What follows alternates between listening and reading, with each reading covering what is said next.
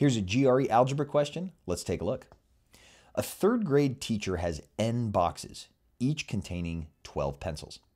After the teacher gives P pencils to each student in the class, the teacher has T pencils left over. Which of the following represents the number of students in the class? All right, well, you might have noticed something about this problem. It's really hard, right? It's not just you. This is a tough problem. And what makes it so tough is the fact that we have these variables floating around the answer options, right? We have variables in the question here, and then we have variables in the answer options. And so the problem is very vague, right? It's undefined.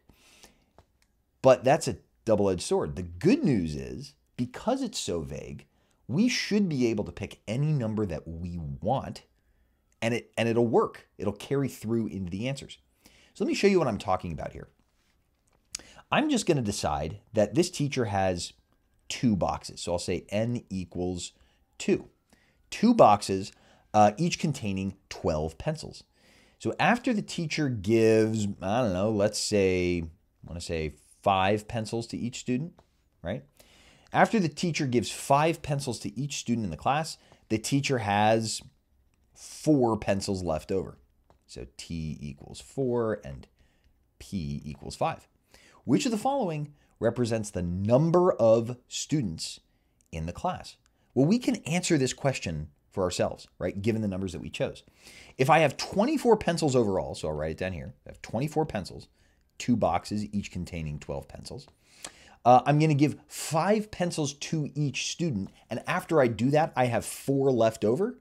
Well, that means that I gave 20 pencils total to all the students, right? And the gap here was 4 left over, right?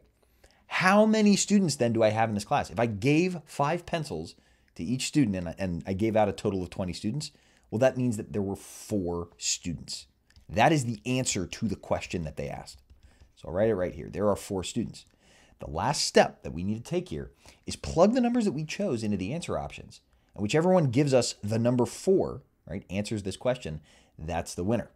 What's nice about this is you don't have to think about it very much. You can just pick numbers, see what happens, and then match the answer option. Try out your own numbers if you don't buy this. All right, so 12 times 2, we'll start with A. 12 times 2 is 24, minus T equals 4, so 20 divided by 5 is 4. Well, that looks pretty darn good to me. Let's double check the other answers just to be safe. 12 times 2, 24, plus 4, 28 divided by 5? No.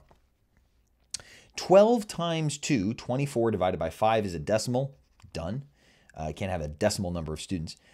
12 times 5, 12 times 5, so that's 60, minus 4 divided by 2, no, not 4. And then 12 times 5, 60, again, way too high, plus 4, 64 divided by 2, 32. No, the only one that works is answer option A. For more GRE tips and tricks or to sign up for my online course, follow the link on my profile.